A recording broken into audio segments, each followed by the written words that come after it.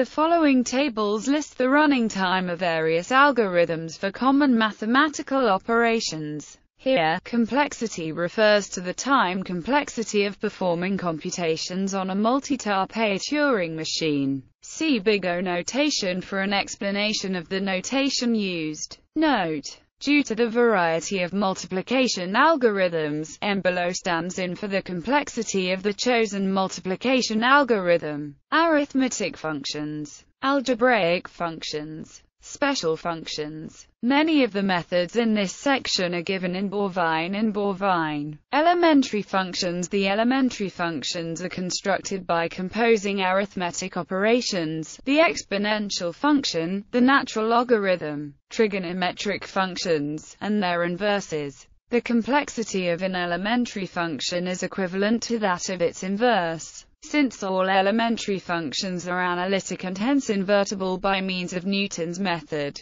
In particular, if either exp or log in the complex domain can be computed with some complexity, then that complexity is attainable for all other elementary functions. Below, the size n refers to the number of digits of precision at which the function is to be evaluated. It is not known whether O log n is the optimal complexity for elementary functions. The best known lower bound is the trivial bound omega. Non-elementary functions. Mathematical constants. This table gives the complexity of computing approximations to the given constants to n correct digits. Number theory. Algorithms for number theoretical calculations are studied in computational number theory. Matrix algebra. The following complexity figures assume that arithmetic with individual elements has complexity O, as is the case with fixed precision floating point arithmetic. In 2005, Henry Cohn, Robert Kleinberg,